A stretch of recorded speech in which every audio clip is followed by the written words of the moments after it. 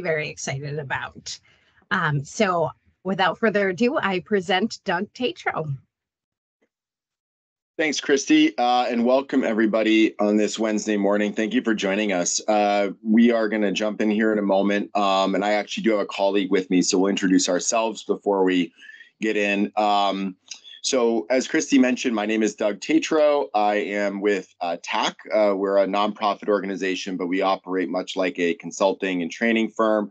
So we work with HUD and VA and continuums of care like yourselves, focused on all things ending homelessness. And I'm joined today, and I'll say too, for those, some of you have heard this from me before, but I do hail from New Hampshire. I live currently in Manchester, and oftentimes we work in different parts of the country. So I always love to reconnect with my local team here. So I did do a hiatus in Boston for a little while, but you don't have to judge me on that. I came back home evermore. So that's me. I'm going to be one of the facilitators today. Also want to give my colleague Chelsea Mahoney an opportunity to introduce herself. So Chelsea, do you want to introduce yourself? Yes, good morning, everyone. My name is Chelsea Mahoney. I am with the Technical Assistance Collaborative. I am based out of Raleigh, North Carolina, and excited to be co-presenting with you all today. Thank you, Chelsea. And fortunately, North Carolina doesn't have any major sport team rivals with New England, so we'll let you stay on the call here for a little bit. We're gonna jump in just with 1 second, going too fast. So as Christy mentioned, this is the first of a series that we're putting together throughout the course of this year, some of which may be refresher for some or old news, some of which may be new, but it is designed to be a series. So today we're really going to just begin to introduce the concept and the history of Housing First with a little bit of the myth busting that Christy mentioned, probably more geared toward folks who haven't been as exposed to Housing First principles in the past. And as we move through the year, we're going to build out kind of the foundation we build today into different places. So thinking about Housing First at a system level, what does it mean for things like coordinated entry and service design?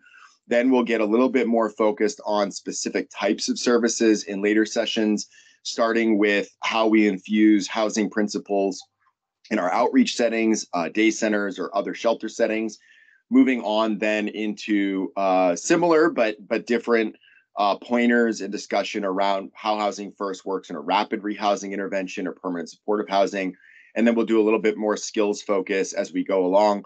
And throughout the series, but also to capstone at the end, we'll be talking about how Housing First principles and homeless systems in general can work to promote equity across populations, as well as using data to promote that. So that is the sort of arc of the narrative that we're going to continue to build out. And I will say that the purpose of these trainings, there's a lot of didactic. We'll be using the chat some, but we really want to, bend our discussions to meet your needs. So today's really well preset. So like, folks can mute, that would be great too. Assigned a therapist and all right, we're muted. Either way, so we have not yet kind of designed every one of these sessions. And so I would invite folks to share feedback with Christy, with the team, on what is most useful, what may not be useful, and we can sort of adapt as we go to make sure.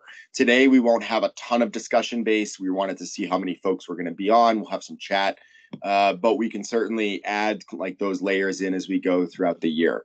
So that's our overall agenda. Today, we're going to kick in with a general overview, some of what it looks like in action, and then some discussion around equity. Again, this is our foundation, sort of 101 introduction to Housing First. For those of you who've been around for a while or feel like you're really strong here, we welcome you and encourage you to stay and listen carefully and contribute in the chat, or if there's time to come off mute later. But this will be kind of our level setting session. In that spirit, it looks like folks have already begun to introduce themselves in the chat. Would welcome you to continue to do so. If you've already put your name, maybe add in your favorite New Hampshire spring activity. I'll just give mine verbally. My wife and I started hiking more adamantly in this past couple of years, and we didn't get out to a decent hike this winter, even though we invested in all the winter gear last year. So in 2 weeks, we get back up north for our first hike of the spring. So that's one of my new or renewed favorite spring activities here in New Hampshire. And we'll keep an eye on that. We got other folks that like to hike. We should share some notes there. Kayaking, dog walking. I like that one, Christina. I got a dog last year, and it's definitely added to my steps every day. Visiting camp for spring cleanup, all sorts of good stuff. So keep those going in the chat, and we'll jump right in. We do have quite a few slides here, but we've got plenty of time. So we're talking about housing first, and this may mean different things to different people. So we're going to at least begin by defining housing first. And this is a framework. It's not a program. None of you run housing first programs. You may operate programs that follow the housing first approach or principles or framework, and it is centered on the belief that everyone can achieve stability in housing out of homelessness, and that stable housing is the foundational platform for folks pursuing other goals. And, we've talked about over the years, and I've said, and many on this call have probably said, that housing is a basic human right. And I continue to believe that, and I hope all of you do too. The nuance to that is I actually think that it's a basic human necessity. When we think about our ability to navigate the complexities of everyday life, we often need the foundation of housing that allows us to pursue those goals. And so housing first is a way to think about housing as the foundation for other types of goals, whether it be income related, family related, recovery related goals, if they choose to pursue those. And the overall purpose is to quickly connect people to permanent housing, and recognizing that homelessness is a crisis. And in order for us to end homelessness, we have to remove maybe the historical or even current preconditions that we've put on folks to access housing. Things like enough income to sustain when we have the ability to provide those subsidies, or sobriety or recovery or treatment services and participation in those recovery services as a condition of working to get people housed. It also means that we need to be able to support people in maintaining that housing stability, and recognize that coming out of a crisis situation, folks are going to need that support. So it is not a complicated set of principles, though it may be a complicated and difficult practice to implement, when we know that these 4 or 5 bullets are sort of a utopian kind of outlook around the ease with which we can connect people who have significant housing barriers and needs into permanent housing. But our kind of premise starts with the idea that those who have the most significant barriers and needs are those who are most in dire need of being connected to housing and supported in that housing, so that they can break down those barriers and needs, or at least be able to manage those barriers and needs in a safe environment in permanent housing. What I want to start with, though, is something that we've done on these trainings with this team or parts of this team before, and I think it's always worth resetting and reminding ourselves of the folks that we're working with and the stress and trauma that they're experiencing in that experience of homelessness. So oftentimes we think of or sort of prejudge or have implicit or explicit biases toward the very people that we're trying to work with. And this is not a fault of anybody. This is not a shortcoming of our professional lives, but it's a reality of the human nature that we all experience. So if we look at the folks on screen, as we think about the folks we work with, we encounter an African-American male experiencing homelessness, 52 years old. He's late to the appointment. He's been complaining and irritable, perhaps suspicious. You can smell liquor. They're not making eye contact. Or a white Latinx woman who's experiencing homelessness. She's young. She seems sad and hopeless. She's worrying. She's talking over you. A mother of 3, very young. She's not having difficult concentrating. She's got poor hygiene. Think about what those negative, sort of inherent negative reactions may be that you feel, whether or not you carry out any action based on those negative reactions, when you sort of encounter these types of folks in your daily work. What are the judgments that we often make on people just at first sight or first discussion that may contribute toward our own biases and how we support that person or what we may think that person is capable of doing. And in an in-person training experience, we would do this as a group work. But I want you all to be thinking, are these the types of folks that you may encounter in your professional life? And even if you are outwardly and proactively supportive and recognizing their trauma, where are those implicit biases or those negative reactions you may have to somebody who walks into your office, you have an appointment, and they have liquor on their breath, or somebody who's talking over you or not focusing on the task at hand when you meet with them? Now think about in your own kind of life, a time when you faced a very difficult situation. It was very important to you. You didn't feel that you had any control over it. And perhaps that situation lasted more than a month or some prolonged period of time. And let's open up the chat. Let's see how active we have, folks. I'm going to move my chat over so I can see. What are some of the ways that you felt and acted in your own life when you faced this difficult situation that was an important thing to you, that felt like you were losing control and that it persisted for some period of time? What are some, whether it's you or common reactions or feelings that folks may display when in these types of situations? Anxiousness, thank you, Robert. Nervous, stressed. Other folks, you're angry. Thank you, Daniel. Panic, anxiousness, scattered, bitter, frustrated. What are some other words that we angry again? Distracted. There's a lot of words here that begin to capture our three fictional clients in the slide before. Any other?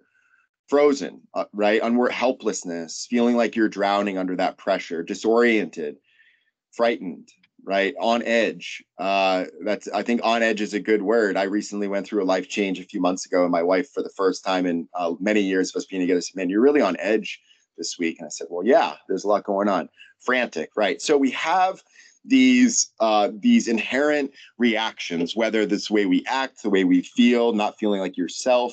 And these can manifest internally or externally based on the situation and how long that goes along. A lot of what you all are putting in the chat and what we may have seen with the folks that we encountered in the slide earlier are clear signs of symptoms of stress and stress overload as defined by the Mayo Clinic.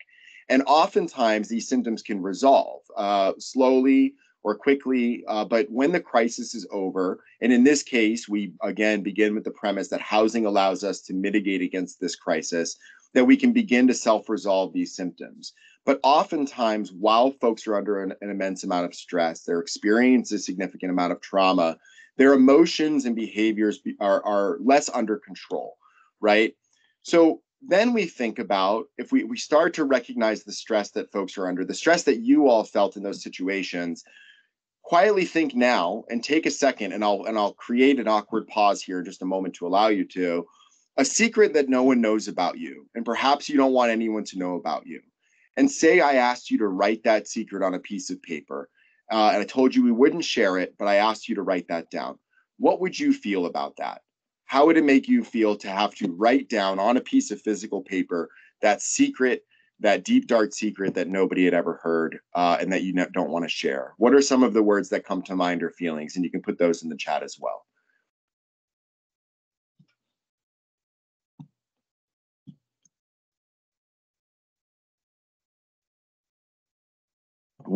I'm not asking for the secret. I just want to know, how does it make you feel if someone asks you to write that secret down? Hesitant, yep. You don't trust me to do that. Not trusting, thank you, Heidi. Uneasy, why do I have to write this down?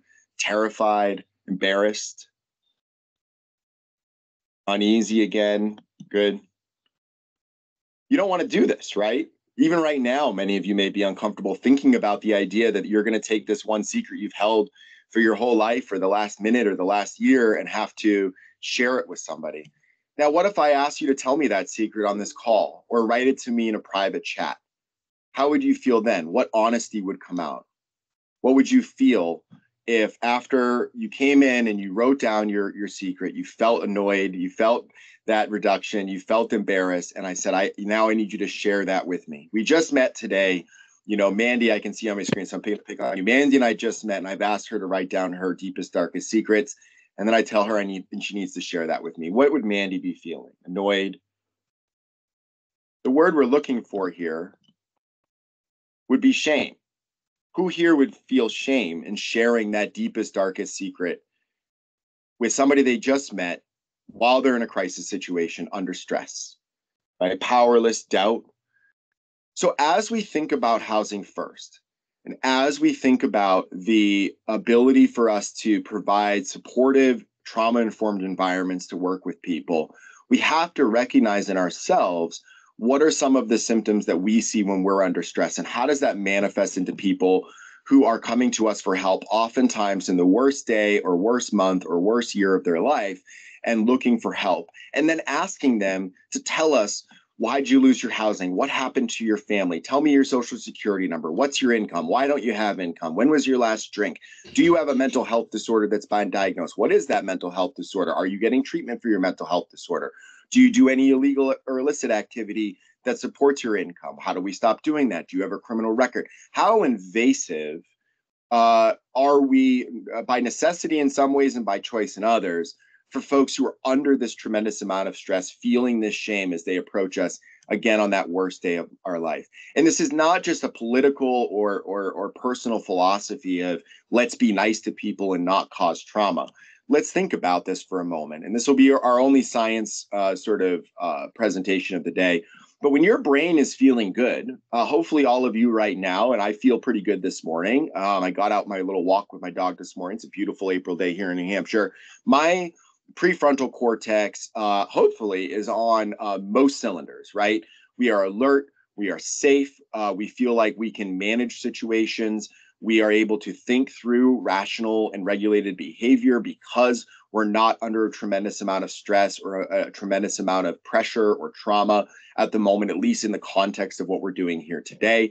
Now, if we think about that flight or flight that, historically has always been the way we talk about people reacting to stress, we can see that not only do we have outward and sort of internal challenges, our feelings, our actions that react to that stress, but our brain chemistry literally changes, where our ability, our prefrontal cortex that allows us to do that top-down regulation becomes weaker in stressful situations, and other parts of our brain take over.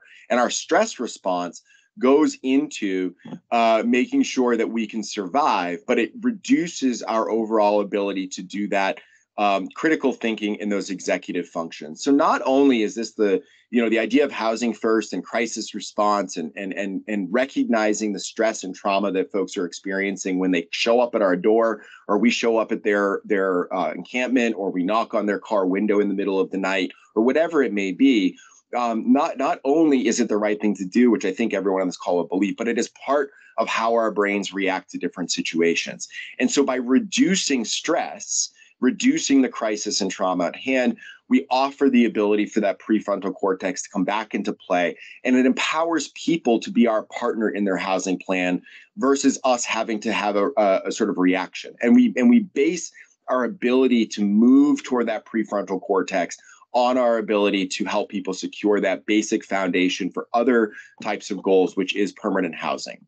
So our stress effect really diminishes our ability to solve problems, to modify behaviors, to create and follow through with plans, to override impulsive behaviors, to listen and remember and retrieve information. There's a really foundational reason why when somebody is meeting with doctors and is about to get a medical diagnosis, that medical teams will suggest somebody be with that, a loved one or a cared one, be with that person during that. And that is not just an emotional support process.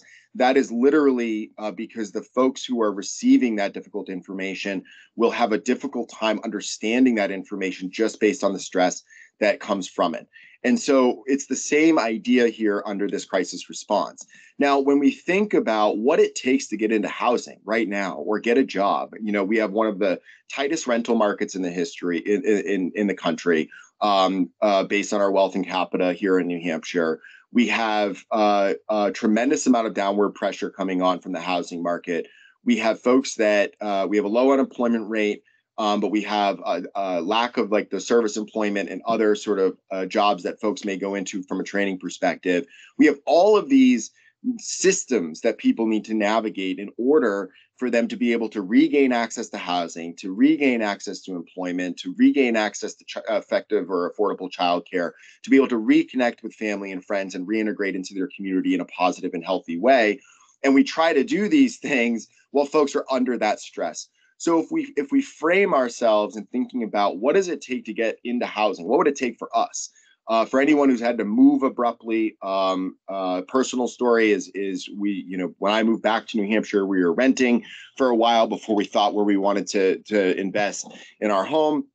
And our landlord sold that condo, right? And we didn't have the opportunity to plan the timing we wanted to move. And there's a tremendous amount of stress. And we had to actively, my wife and I, think through how are we going to, what is the next step for us in this process under just the stress, knowing that we had housing and we weren't going to become literally homeless. We had backup systems, and that still became so important. And the amount of work it took to navigate our next housing option and what that was going to look like was tremendous. And then you add on the layers of barriers that folks are facing, and we can see that in order for someone to accomplish the things that we hope they can accomplish, they physically and mentally and emotionally are incapable of doing so without some level of support and some level of our ability to try to reduce that trauma and get that prefrontal cortex back in a place where it can solve problems, it can work on plans and move forward. So as we get into this 5-part series, we just wanted to start with these few minutes to really kind of offer what that means and reframe the work that we do. Whether you're a program manager or director, whether you are a direct care person, all of our systems, all of our programs, the way in which we're oriented as a community, as a state, as a balance of state, the way that your case managers or your supervisors are oriented to the project and the project to the client and the client to the project, all contribute toward this sort of coordinated algorithm of trying to help people reduce stress, reduce that trauma, reduce that crisis situation, using housing as a platform that allow us then to be, again, a partner with them in that housing plan and getting that brain chemistry rebalanced from a stress point of view so that we can pursue other goals. And that brings us to sort of the premise of Housing First. And I'm just looking at the chat, and I want to mention Chelsea and I will be watching the chat. If there are questions, if you don't believe us, if you have an example of what you've seen, where you're hearing from us that you've seen in real life that you want to raise up, put it in the chat, raise your hand. We'll keep an eye out. We do want to make sure we can bring in other voices as we go along. But with that, now that we've talked about sort of the client a little bit and done this simple exercise to reset, and I would strongly suggest if you have new staff coming into this training or as you hire moving forward, that you start with some of these exercises. Help folks understand not only that the clients that you're working with face barriers or that they are in dire need of housing, but what that looks like from a human response. How would we react as human beings in a similar situation? And what are some of the strategies that we could use to overcome the shame that we feel, the stress that we feel, the trauma that we're enduring in our experience of homelessness? How can we translate that internalized anecdote or feeling into the way that we practice our services in the real world? And so with that, I'm going to turn it over to Chelsea to start with some history around Housing First, and then we'll get into some of the underlying principles on the housing side and the service side, and we'll go from there. We'll keep an eye on the chat. So Chelsea, I want to bring you in here, and I have the slides, and I can move them as you just tell me next slide. Thank you, Doug. You can go ahead to the next slide. So in discussing the history of Housing First, it's important to know how we got to this approach as a community and how we believe that this is how we should work with our participants moving forward. In the 1980s, we saw an increase of what we would call the modern homelessness in our system, in our community. With this increase, it was a very visual representation of our homeless population within the United States being visible to the rest of the world. We saw a deinstitutionalization of those that were dealing with mental health conditions where they were leaving from community-based services and housing, and many of them ended up living on the streets. We also saw some increase in our co-occurring homelessness with HIV and AIDS, and other behavioral health disorders within the community. We also saw reductions in SSI, which led to a lower income in many metropolitan communities, higher unemployment rates, gentrification of communities and cities. And then there were cuts to HUD, which also led to some lack of affordable housing within the community. And so with that, these kind of became looked at as underlying conditions of homelessness. And you can go to the next slide, Doug. And from this kind of theory that these are the underlying conditions of homelessness, this staircase model, also known as the linear model, became kind of the homeless response systems plan to address homelessness. So you would come in, we would encounter an individual who was homeless, and we would say, these are the steps to take in order to get you to permanent housing. First, we need to address what are these underlying conditions. So if you have mental health concerns, let's connect you to some providers. And you would need to get that addressed prior to being able to be ready to be housed. Same thing when we're talking about those that may have any sobriety concerns or those that have behavioral health concerns or challenges. And so there were these steps that took place. You couldn't just move from homelessness to permanent housing. We believe we engage with you, we put you into the shelter system, we connect you to a treatment, maybe psychiatric stability, or different things, and then transition you slowly as you agree to engage in these services till you're ready to become permanently housed. And so this led to some disconnect on what's the difficulty in getting some people housed. Once again, the belief that we needed to get all these other things in line and correct in order to become permanently housed. Go ahead to the next slide, Doug. However, of course, with anything, we did some additional studies and noticed that because we were operating in such a system-centered goal of we need to, once we encounter a participant, we need to connect them to services, we need to connect them to these treatments to address these underlying conditions, and then we can get them to permanent housing. There was a disengagement that happened with our participants. Whether, like Doug said, they were in such traumatic situations. Homelessness itself is the trauma.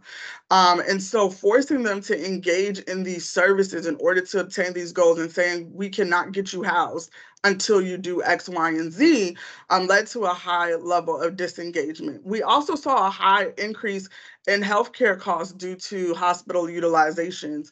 With the mental health, behavioral health, and sometimes chronic health conditions that a lot of our homeless population faced, because there were all these additional barriers to getting housed, people would then engage our hospital systems, not only for healthcare, but also to meet that basic need of housing as well. And then there were we identified that it was increasing barriers to accessing transitional housing and permanent housing. So in 1992, Pathways created the new Housing First approach, which simply required tenants to pay 30% of their income for rent and to meet with their ACT team twice per month. That was the only requirement to become housed in this permanent supported housing model. And you can go to the next slide. And with this model, we jump the steps. We're saying there is no prerequisite to housing. If you want housing, if you access the system, our goal is to get you into housing. We're going to connect you immediately, make sure that we have the access, and then we're going to also give ongoing support to you, because it's not just how do we connect you to this housing, but how do we maintain that housing for you? Also, where are your needs? We're thinking about where your brain is right now. We're thinking about what your situation is right now. We're understanding that everyone doesn't have a one-size-fits-all response to traumatic situations. We use harm reduction approaches, and we believe that housing is a right. From there, we also continue to offer supportive services, that is just not a prerequisite to you getting housing. We continue to work with the participant on this journey to permanent housing and then maintaining their permanent housing. Next slide. With this model, once again, another study was done to show that it led to a 30% reduction in homelessness. Also, it leads to quicker exits from homelessness because we're not having these prerequisites, because we're not believing that homelessness has underlying conditions, but homelessness is a situation that the individual entered into, and we believe we're going to get you housed. We were able to lead to quicker exits from homelessness. Participants spent 73% of their time housed versus 32% of their time being housed using the linear model. And there was also a decrease in homelessness by 88%, and then improved housing stability, which is that longer term retention, by 41%. Next slide. And so although Housing First, this approach started with a permanent supportive housing model, it has then expanded to be used across our housing system. With your outreach and shelter services, we're making sure we're focusing on identifying safe options for housing and making sure we're doing assessments for our participants. With diversion services, we try to prevent them from entering the homeless response system at all. Making sure that as providers, we're not just jumping to, hey, let's get you to permanent housing, but let's assess the supports that you have already, right? This is also the belief that there's no underlying conditions to homelessness. That doesn't, which means just because you lose your job doesn't mean you're going to fall into homelessness. What supports do you have? What other community options do we have? What else can we connect you to ensure that you're able to maintain your housing? With our program, homeless prevention programs, what are we targeting in our communities for those that are most likely to become literally homeless? And how can we then as a community and provider respond to that?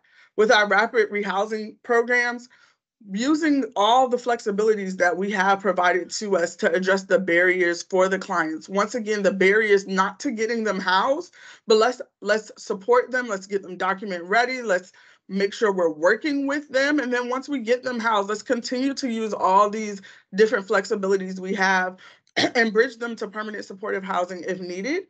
And then within permanent supportive housing, make sure we're utilizing and engaging that robust clinical and health services coupled with supportive focused tenancy preservation, mainstream affordable housing projects as well, using the deep subsidy that they have to maybe support the income barriers and then connecting with other supports that exist.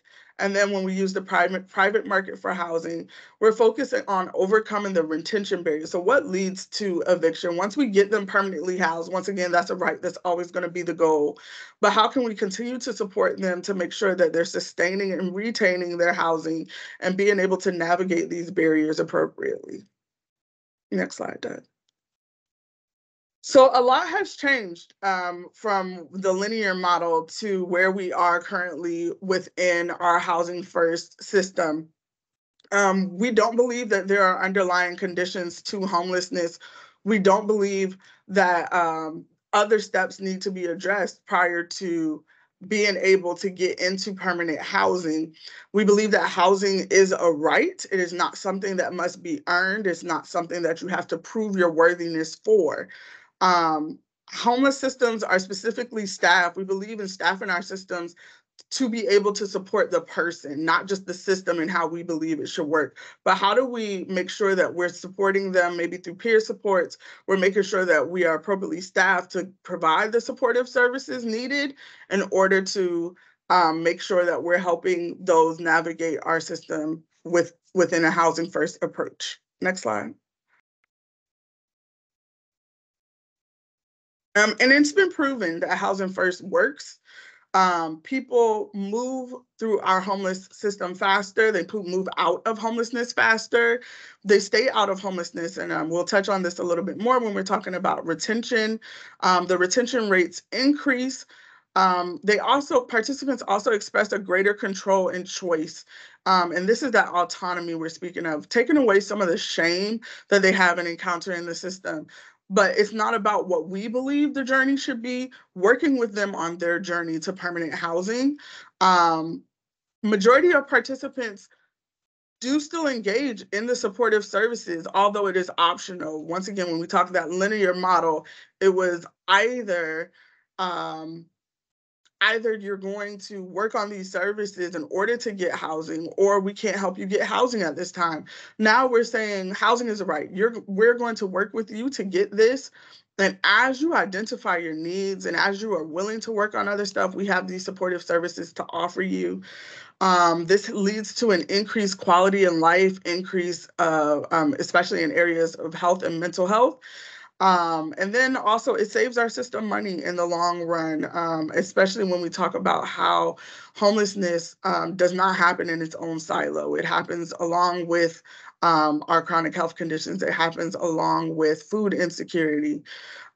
So we'll talk about that a little bit more. Next slide. I think we jumped all the way to the end. Yeah, that was my bad. Everybody close your eyes a second here while I fix my I think we're at the myth fact. Sorry about that. You're good. We'll just remove this part of the recording, Christy. All right. So your first myth versus fact. Housing First is a set of approaches that apply to permanent supportive projects focused on individuals with significant behavioral health diagnosis. If you can put in the chat, is that a myth or is that a fact? And we're gonna give you another awkward pause for you to answer.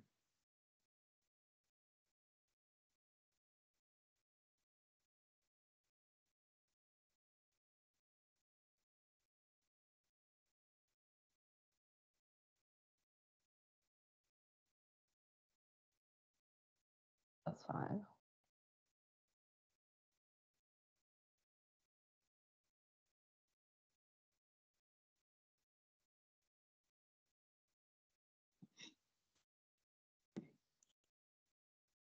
They're coming in now. Yes. All right, Doug, you could go ahead. Correct. It is a myth. Our Housing First principles started with permanent supportive housing, but once again, like stated earlier, they apply to the full spectrum of services. This model can be used for people experiencing homelessness and for those facing housing instability. Next slide. And Doug's going to talk about housing in action. Yeah, and I want to just highlight that myth fact. It seems self-obvious. I think we kind of set up these to be fairly easy to get folks to participate right on the myth fact, but I think it is important, and it goes back to this shift over time from I have a Housing First program to we have programs and systems that have Housing First orientation.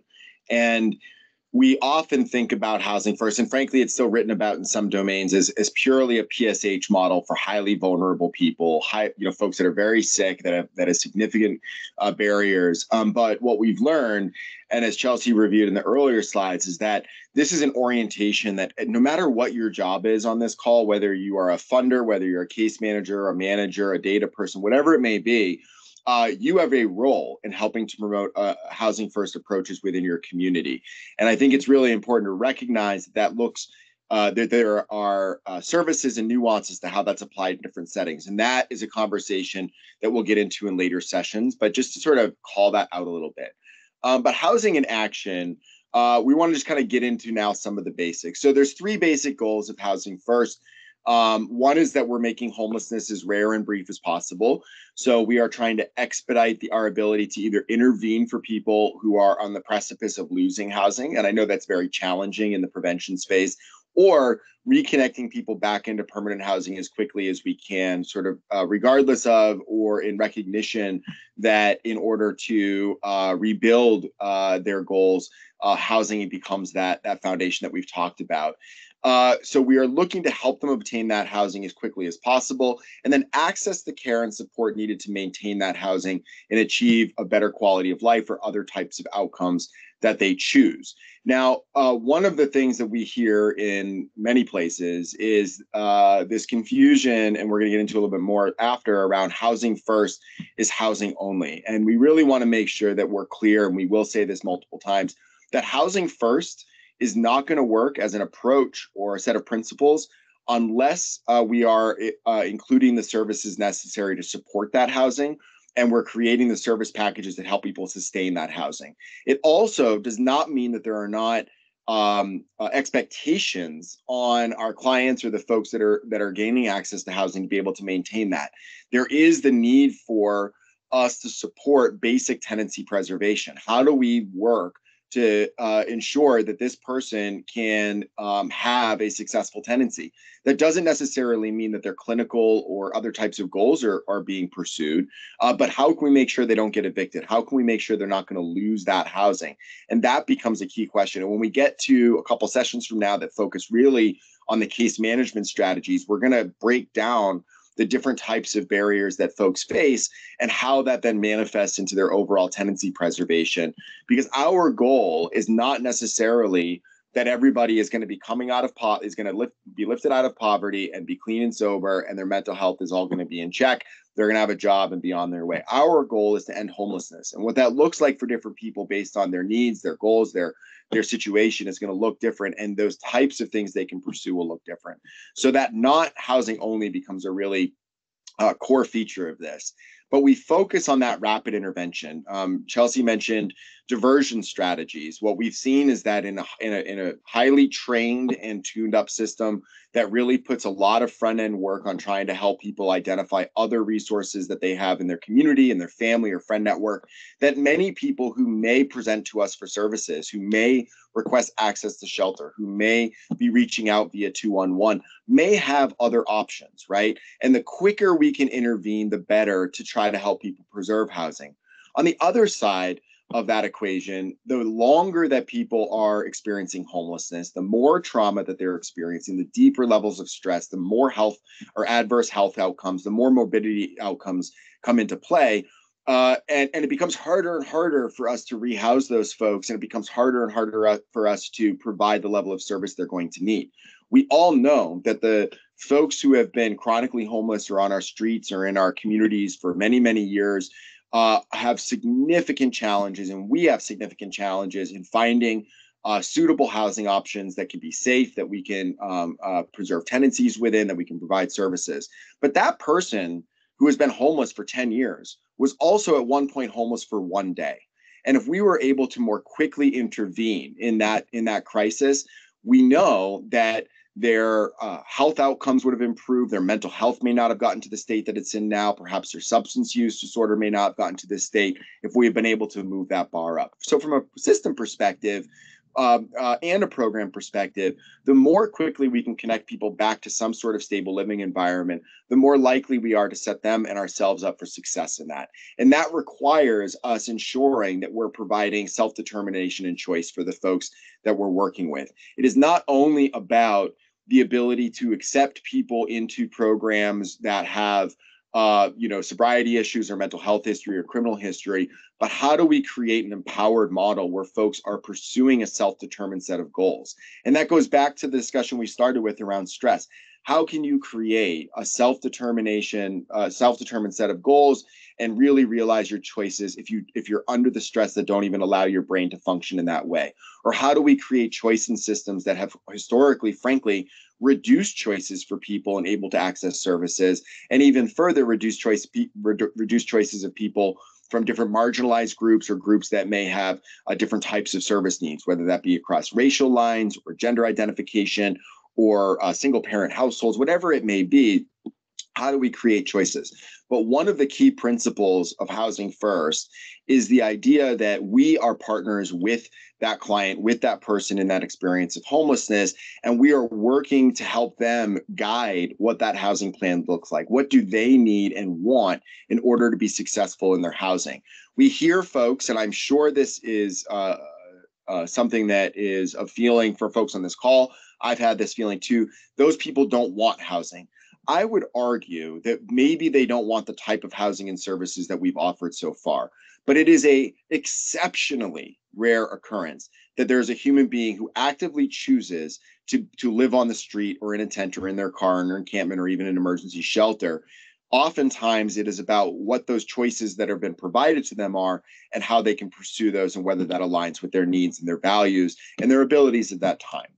So we want to make sure that there are conditions on many of your grants. If you're HUD funded, whether there's case management requirements in certain programs, there are certain expectations from your MOUs, there are certain expectations from state funding sources or local. There may even be conditions upon charitable giving that come into your organization or to your services. But service and compliance issues should not be our conditions of tenancy to the extent that they don't need to be with outside of our funding stream. So if we can create an environment where compliance is not the underlying feature of how somebody maintains either the services in our projects or the housing that they're in, then we can focus on allowing folks to pursue their goals. And it is about delivering those right resources to the right people at the right point in time. So an example of this, and this sounds so cliche, right person, right time. All of that, it's sort of an oversung mantra. But if every single one of the housing plans that your case managers are developing start with the same 4 goals and they're already pre-written for folks, then your housing plans aren't going to work. Because I'll tell you, I've made significant changes, and I'm sure everyone on this call has made some significant change in their life.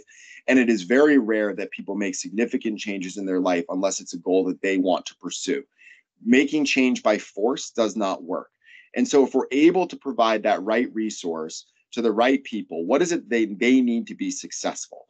Is it that they do need to pursue or are encouraged to pursue treatment not because they have a mental health issue or a substance use issue, but because those issues are directly affecting their ability to sustain their tenancy?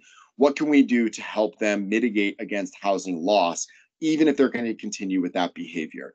I've used this example before. I'll use it again here, and I would love to see other examples in the chat. The chat is our tool really to bring you all in as best we can in this large call. But when we think about tenancy issues and readiness for housing, there are many people who are going to continue to have untreated mental health or untreated substance use disorder. And there was a great example that we had heard from the field a little bit ago. I've used this before, so I apologize if it's repetitive, but I think it's super useful. If we think about the right resource to the right person at the right time. So there was a client in a rapid rehousing program who was diagnosed with schizophrenia. And when they were symptomatic from their diagnosis, they would play music exceptionally loud, very loud in their apartment. And it was becoming a problem with the neighbors and the landlord. And this person would pursue their treatment for their mental health, but go off medication or duck out of therapy for periods of time, and they would become symptomatic. They would blast the music, and their neighbors would get upset. And I think in our old way of thinking, this would become a housing barrier that was insurmountable. This person must go to treatment. They need to take their meds to stay in our program. We need to relocate them into a more service-heavy presence so that we can make sure we need to take their stereo away and all of these things. What this provider did was actually work with this client and recognizing that this symptomatic issues were going to continue regardless of what the program hoped they would pursue in terms of treatment. And they worked with that client to purchase an expensive pair of Bose headphones. And so when that person was symptomatic, they could still blast that music. They could still get the relief that they needed from those mental health symptoms, but it was no longer causing an issue with their landlord and their neighbors. So then there became no longer an issue in retaining their housing for that particular issue, right? So that's a simple example, but it's a creative thing that doesn't require pills and outpatient treatment and evictions, that allows somebody to continue to be housed, to be safe in that housing situation, to work through the mental health challenges that they have without disturbing their neighbors and landlords, preserving that tenancy and giving a platform for that project to continue to work with them in a creative way. This is one example of how we think about the right resource to the right people at the right time. It may be that you come in and somebody really wants employment right now, but they also recognize that they have significant health challenges that prohibit their employment. And on your predefined housing plan, you may have their employment and income outcomes as a first step. That might need to be step 4. We may need to connect that person with primary care first. We may need to over-subsidize them in rapid rehousing for a few months, recognizing that it's going to take time for them to get on their feet and overcome their health challenges to get back in the workforce or apply for benefits. Other people may be in an opposite situation where their healthcare related needs are less prevalent or urgent, and we can work on income at that point in time, at the point of onset or the point of housing. So everybody has a different point in time when they're ready or wanting to pursue different types of services. But we don't condition housing based on that readiness of them to pursue those very services. So we recognize that folks are housing ready. And that means that we need housing to start with. And I want to just start this section by acknowledging that we have an exceptionally tight market. You are under-resourced. We are in this state, in our cities, our towns, and our counties, whether you're from the North Country, whether you're from outside of Manchester, where I live, whether you're from the Seacoast area, we simply don't have enough affordable housing for everyone. When we get later into this series, we'll talk about coordinated entry. We'll talk about what are the hard decisions that we have to make with the limited resource pool we have in order to have the greatest impact. But in a housing first environment, we need to focus on how we can, as best we can within that finite resource environment, ensure that our housing is affordable, that it's safe, that it's lease-based, right? So one of the things to clarify is that while all of our points in system, our shelters, our transitional settings, our even sober living situations, all can work within a system that promotes housing first values and principles, the ultimate goal is for people to be permanently housed. And I will say this, and I am sure that there are some folks on the line that won't like it, but transitional housing is not permanent housing. Folks in transitional housing are still homeless, and transitional housing is often, and probably not for all of you on the line who may operate it, but from a national perspective, transitional housing has been shown to be more expensive and have worse outcomes than direct access to permanent housing opportunities. So the money and the investment that we make in different settings matters when there's a trade-off toward a setting that may have greater outcomes or greater cost affordability for our overall system. But we're looking to ensure that folks have lease access, that they are protected under landlord-tenant law, that they are the leaseholder or sublessor on the units that they're providing, that we're assisting households to overcome those barriers to accessing and retaining that housing, and that our practices from the ground, sort of direct care through supervision and program management levels, are looking to prevent those lease violations and evictions. There's a lot of things that people can do in their units that we may not find good or healthy, or we may not think are the best goal for them, that won't get them evicted.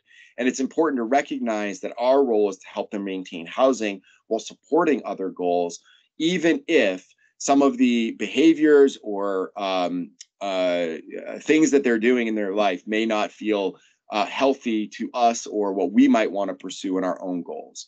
So it requires us, right, to do more than just case management. I'm a firm believer that every community should have dedicated housing navigation services, and then housing navigators working with direct care staff need to be able to speak the language of support our landlords. I saw in the chat the challenges with public housing authorities. Absolutely something we should talk about in future sessions now that that's been brought up. How do you work with management companies? This is a skill set. This is an effort that takes time. It takes expertise. It takes frustration. It takes surprise success in working not only with the tenant on how they can manage different challenges in their life within a housing situation, but how do we bring landlords on board and build trust? How do we work with PHAs to do some testing, to pilot some ideas around bringing folks either directly from the street, or I think in New Hampshire you also have had some move-on strategy for people who have entered housing in very challenging clinical situations that now have stabilization time and can move toward a more mainstream voucher. How can we work with those relationships to help people access housing and then respond to landlords to mitigate against concern? Oftentimes we think of our landlords and our property owners as other clients. They need care and attention. They are stressed. They have deeper concerns about that property. And their concerns are not whether I am actively drinking or if I have an active mental health concern in the unit. Their concern is whether my drinking leads to partying, the police being called, and property damage, or my mental health issues lead to client complaints, or if my rent is getting paid on time, right? So thinking about the ways that we support landlords, and we're going to dive deep into that when we get to more of the direct care discussions in future sessions. But Housing First is not just on the client side of the equation. It is a system practice that includes the partners, our most important partners oftentimes, who are the folks who own the housing that we need access to in order for us to make any sort of dent or strides toward ending homelessness individually for people and as systems. So here's a quick little checklist, right? And this is from USICH. It's about as self-apparent as it can be. But do you accept, and this is for all levels. This is for your shelter projects. This is for transitional housing. This is for your permanent housing projects. Are you able to accept participants that are not sober? And if you are a sober living project, which is not antithetical to Housing First, we can have sober living environments in a Housing First setup as long as the ability or the move toward those environments is based on the choice and goals of the client themselves. So even if you only accept folks that are sober, are folks making an active choice to go into that sober living environment because that is a goal that they want to pursue? Do you allow, to the extent that your subsidy packages allow you to do so, bring people in that have little or no income upon entry? If you're a rapid rehousing provider, do you have flexibilities within your rental assistance packages to serve people with no income? Or do you give everybody 3 months at 50% of their income in rent and pay a security deposit? If you're doing that, you're not doing rapid rehousing correctly, right? Rapid rehousing is a highly flexible project model that allows for deep subsidies for some, allows for shallower subsidies when not needed, allows for different prolonged durations of that subsidy. And so are you able to serve participants based on your program design in order to work with people who do have those greatest income barriers or other things like that? Does your case planning focus on that regaining of housing as quickly as possible? Can participants refuse non-funder mandated services and maintain their housing? So all of these questions point toward whether or not your orientation as a shelter, as an outreach provider, as a housing provider are oriented toward a Housing First environment. Will you work with somebody who's on the street, who's actively drinking or using while you're working with them? Are you putting benefits applications and employment applications in before you consider the housing plan? Is your housing plan predetermined, or is it focused on an individual support system? Can the participants refuse your services, and do you still show up to offer them and to give them different choices in how they may pursue those? So it is not a housing only approach. It requires that partnership. The services are voluntary, and while I recognize that there are services that may be required by your funders, or you may need to use harm reduction and motivational interviewing approaches to help people understand the realities of their choices. Voluntary doesn't mean that we don't create the choice. It may be that unless you change this behavior, we fear you're going to be evicted and lose your housing again, and it's going to be hard to get you rehoused. What can we do to help mitigate against these choices or mitigate against the idea that you're going to get evicted because of them? So while those choices are voluntary, we also are trying to create an atmosphere where folks understand the choices they have ahead of them. What is their ability to reframe or to change their behaviors that would mitigate against their housing loss and their overall lack of housing stability? So we consider housing as, or Housing First approaches, housing-oriented approaches, use whatever term you'd like, but they're for anybody. If our system is going to respond to people who are in a housing crisis, the first thing that we do across any type of client or family or participant that we work with is recognizing that our orientation is back toward housing. That becomes our foundation. So it may be individuals or families. It may be folks with higher needs. It may be everyone in between. It may be folks that have been chronically homeless for a very long time. It could be folks that are newly homeless and just need a rapid intervention. How we make choices about the way in which we target resources is another discussion for a future session. Because ultimately, if we had enough money and enough services to serve everybody, we wouldn't be in this training right now. We'd all have succeeded in our jobs. We'd all be running prevention programs. But we've got lots of folks who are on the street today, right? And there's not enough resources for everybody. So we'll talk about that system approach as we get along in the next session or two.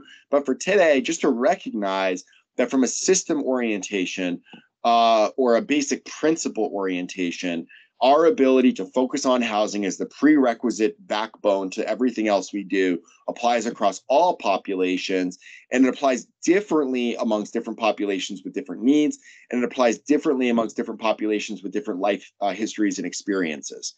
So when we think about housing readiness, we want to make sure to re-emphasize that housing is that crisis. And there are some people who are going to need very little support. Others are going to need intensive longer term support. Some people we can start with a lighter touch support package, and then we have to escalate it from there. I'm a firm believer that most permanent supportive housing should be reserved for people who have been rapidly rehoused and have shown that they need that escalated level of support for permanent supportive housing, because we often underestimate people and what that initial housing linkage can do. There are a lot of people, and I hope that there's been this experience on the line, who we say, there's no way this person is going to stabilize without a full subsidy forever, deep clinical supports, connections to all of these different services. And then they get into housing and things begin to improve very quickly. Perhaps their mental health and their stress are reduced and they're able to sustain that. Perhaps they're able to access income streams and employment. Somebody even who's been homeless a long time, who had no other support systems, maybe they're in housing now and their family is now coming back into their life and being a support system to them in that housing.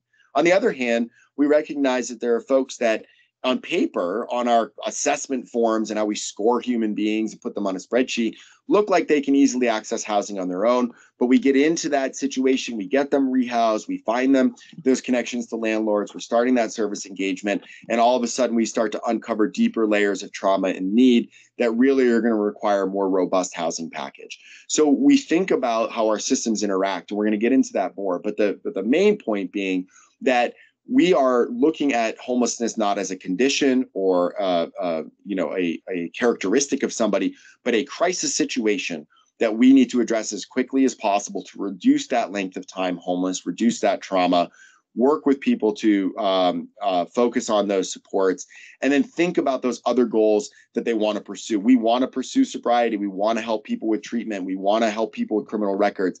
But in order for us to help them be successful tenants, we may not need to address all of those issues, at least from a compliance point of view. So as we go forward, we're going to talk more about services and housing in some other sessions, particularly for direct care. But first, we talked about that ACT team model, myth, fact. So when we operate housing first programs, you really need a dedicated acute clinical treatment team. You need that robust clinical service package team in place. Who thinks this is true? Who thinks this is a myth or partly true? Let's put that in the chat as well. And, the ACT model really was the basis for housing first back in the 90s. Is this a myth or a fact that we see here?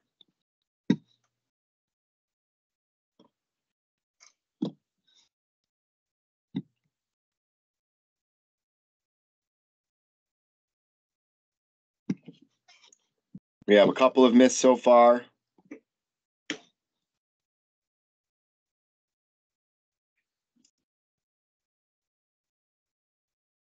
Few myths. So we'll go with that.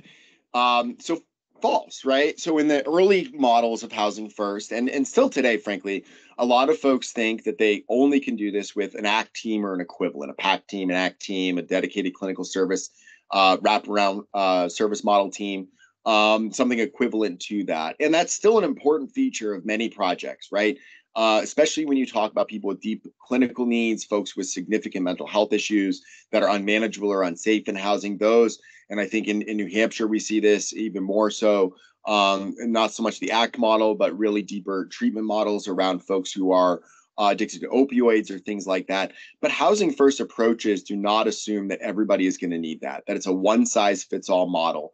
Our services need to adapt to those unique needs. And sometimes that means that we start with lighter services and need to bring in the equivalent of an ACT team, or we start with an ACT team and recognize that is not a needed service. So if you operate projects that require engagement with these deeper, much more expensive service packages, it's worth looking at, is that necessarily a prerequisite or a required service that you're delivering for folks to maintain their housing in a safe way? In some places it will be, other places it may not be. So we break down that barrier.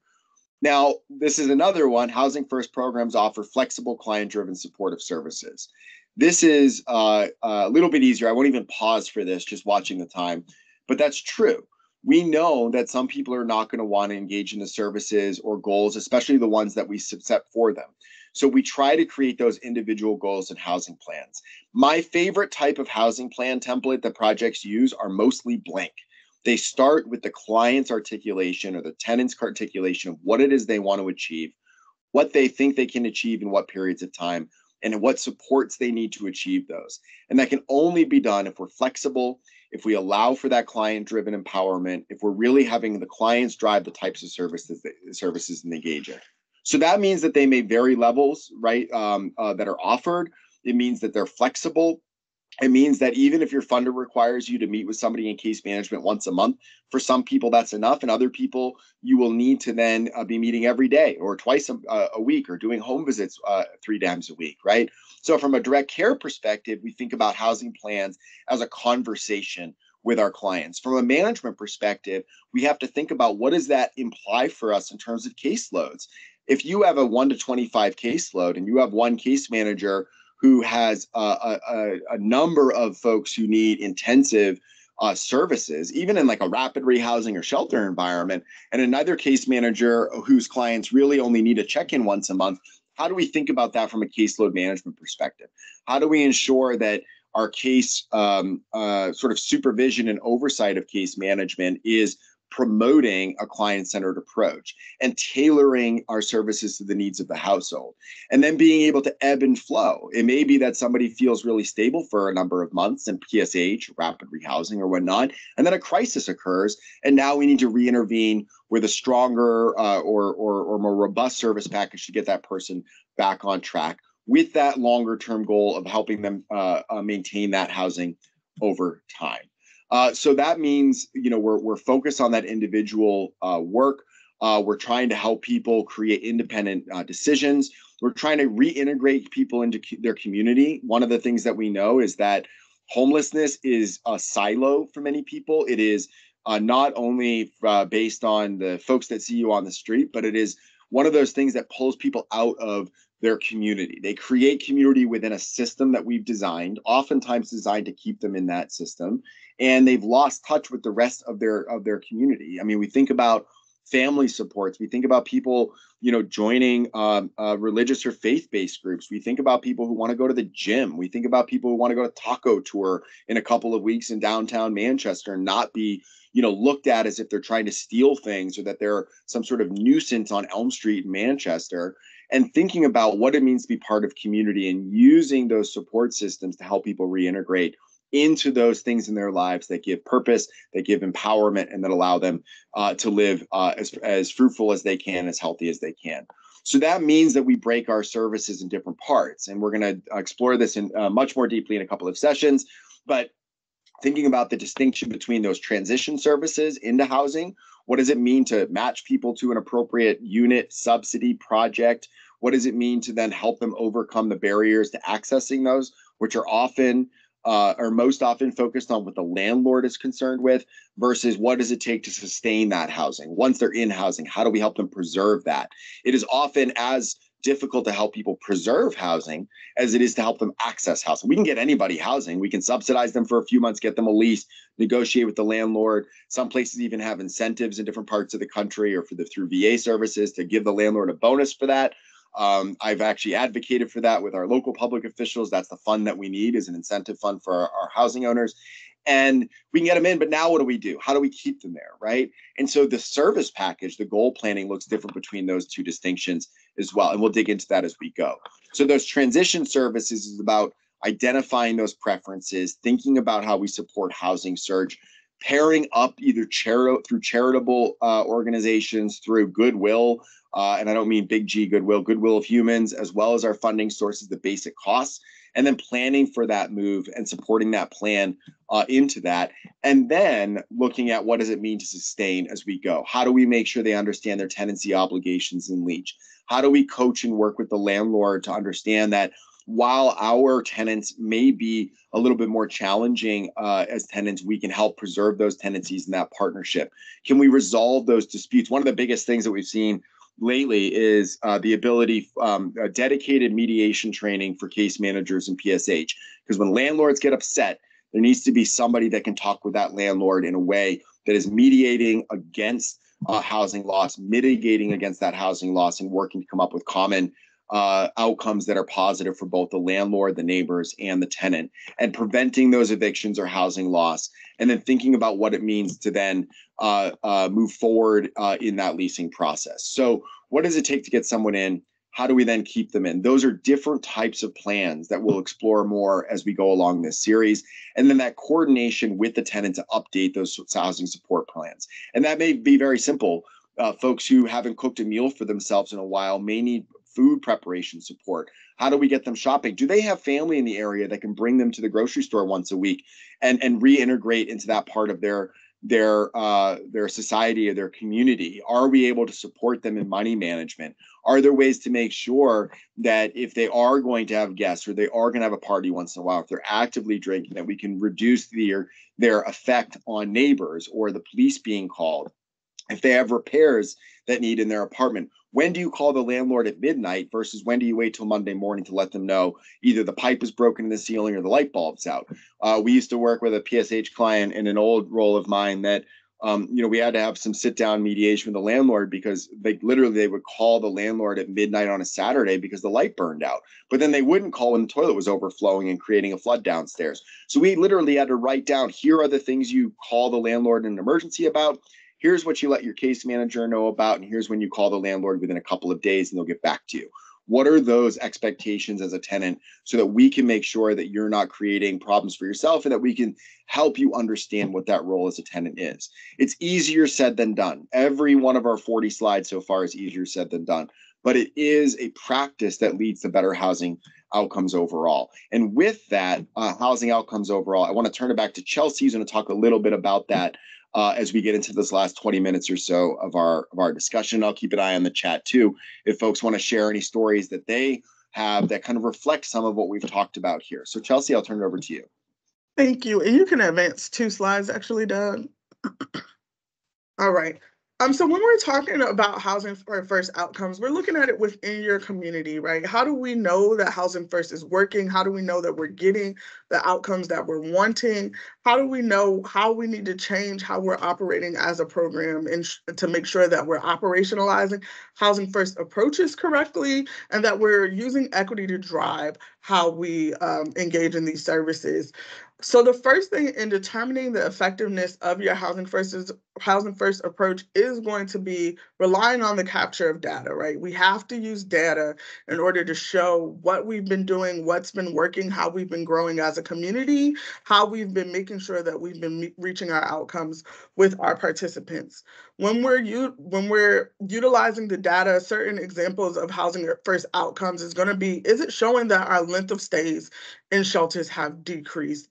From using this model, are we able to quickly get people from homelessness to housing? Are we reducing the length of stay by housing placement? The data will show, is it differing based on age, gender, the locale within our state?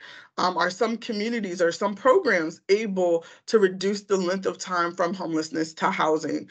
Are we decreasing recidivism rates within homelessness?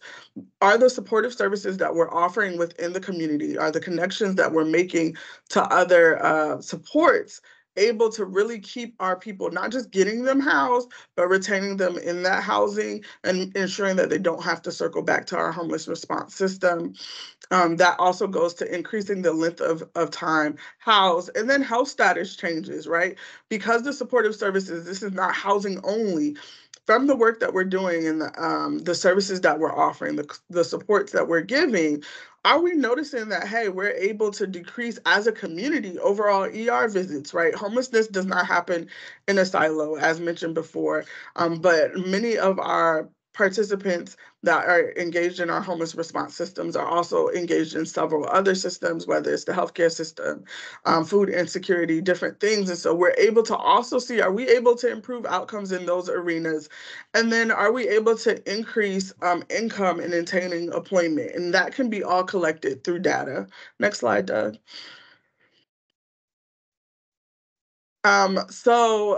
USICH believes, once again, like we've been saying all throughout the slide, that housing is a right, not a privilege. However, we do understand that there are equity concerns that come into play when we're trying to get our participants from homelessness to housing. And so in a statement, they stated, "We will never be able to end homelessness until everyone has the equal opportunity to live in safe and affordable housing." They believe that in doing that, there's some key things as a community we can do to implement housing first.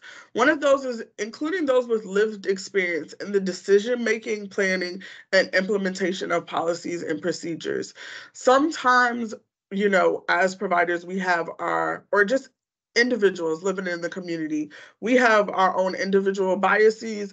We don't necessarily understand the entire process. So including those that have lived experience, including those that have gone through these situations, have interacted with our programs, have gone through our systems, and helping us determine, hey, what can we fix within our systems? How can we tweak these policies and procedures?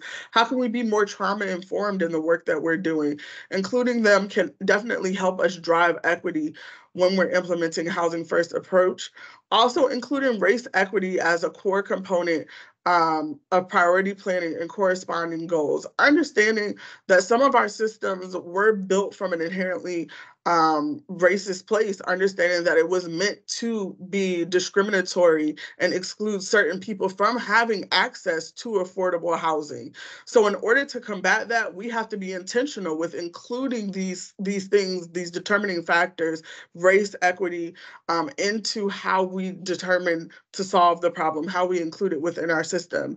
And then also increasing opportunities for access to equitable housing and other systems such as healthcare, education, transportation, and employment. We understand that all of these things work together to increase long-term housing stability, right? We can't just, like Doug's mentioned earlier, we can put people in housing, but how do we ensure that we're giving them all the supports to stay there? So we need to look at healthcare, education, transportation, employment, and various other systems at play in our communities and use equity in those lenses to ensure that we're leaning towards long-term housing stability. Next slide, Doug.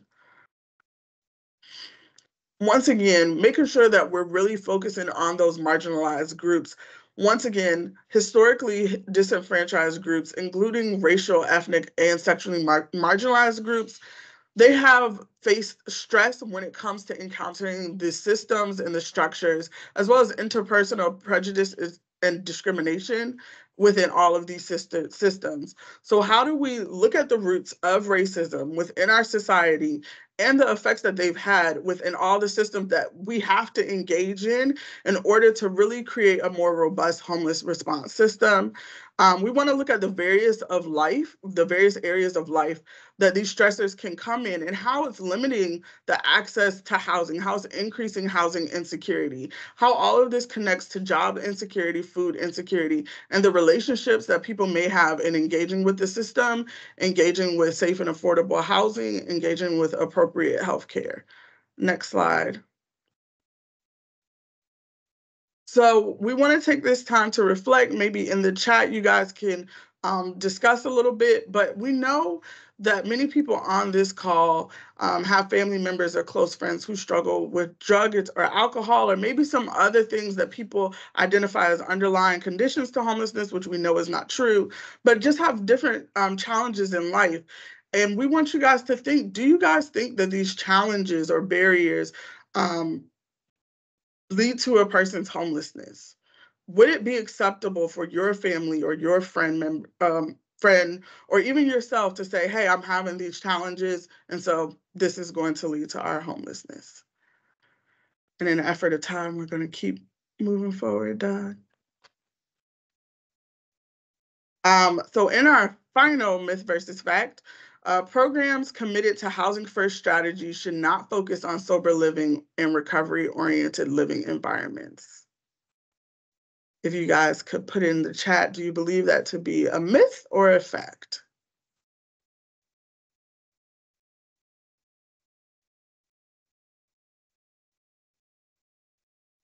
Chelsea, I think we made our myths and facts too easy, or this group's just point. Yeah.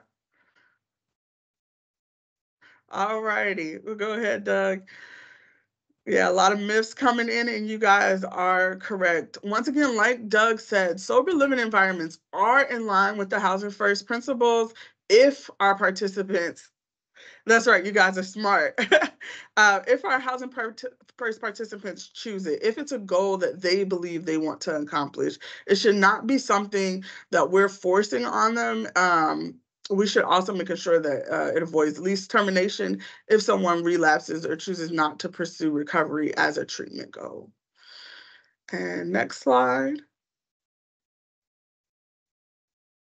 So we just want you guys to take these last couple of minutes, read through this case example. I'll read it out loud, and then maybe in the chat discuss, are we within this case example, is it operating within Housing First principles? If it's not, what are some things that we need to change in order to ensure that we are operating at using Housing First approach? So for Robert, a shelter has referred Robert to a COC permanent supportive housing program that has beautiful, relatively new units. The program requires weekly meetings with a case manager. Robert is meeting with a staff member of the housing program to see if he is eligible. Here's what Robert shares in response to the staff question. I've been homeless for a long time. I don't have any money and I can't work. I used to have an apartment a long time ago. I was evicted because of using alcohol and all the people that came into my apartment. I tried to get clean, but it was hard. It is very hard being in the shelter, too hard to sleep and deal with my diabetes. The staff member tells Robert that housing program doesn't allow alcohol use and gives him a referral for a substance abuse treatment program and a transitional housing program so he can work on getting clean and learn good tenancy skills.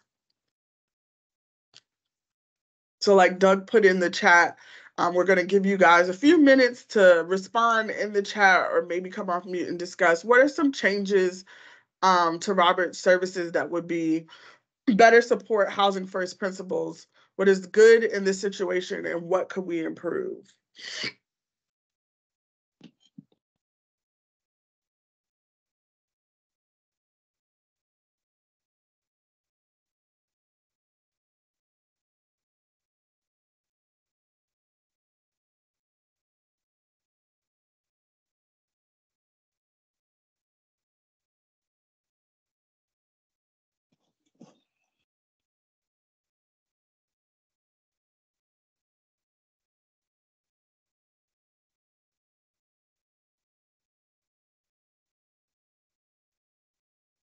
We have a quiet chat group.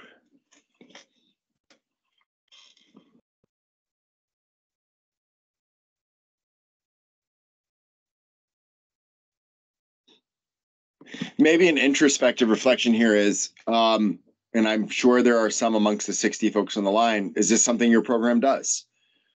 I suspect there are programs on the line that if somebody's referred and is actively using, they'll get the referral to a different setting. And that is an arc, right? A discussion, an opportunity to continue to look at practices. So they're working to give him resources. Thank you, Christina. Any others? As your COC program administrator, I would ask if any of you require weekly meetings with the case manager.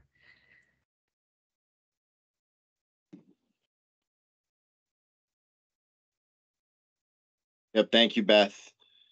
Denied housing based on past is the worst. It's showing proving your worth. Thank you, Christina. Beth, that doesn't allow alcohol.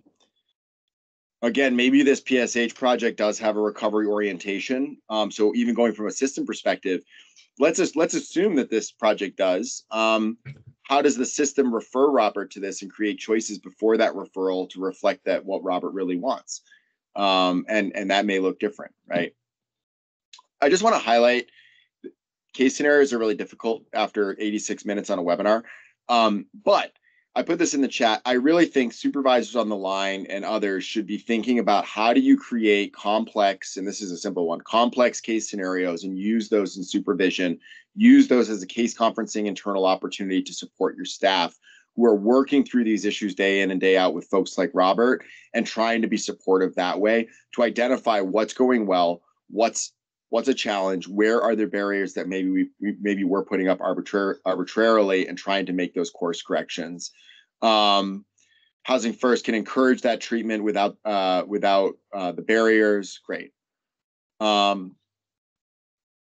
So with that, we just have a few minutes, and I know this was a lot of didactic, and we were, frankly, there's a lot of folks on the line, so we have to find ways to be interactive with you all. But with our 5 minutes left, I don't know if there's anything that, Christy, you wanted to highlight or anything that you want to emphasize that we brought up or the remaining training, or if there's anyone on the line who has questions or wants to raise anything either verbally or in the chat that we can talk about, knowing we've got, other 5 sessions in the series, monthly series going through this year.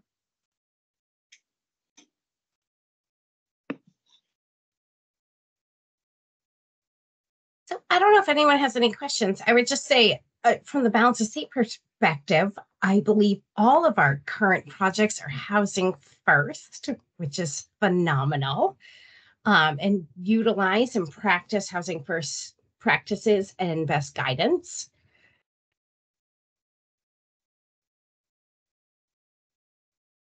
I'm just going to see if there's any questions because I know we have 3 whole minutes left.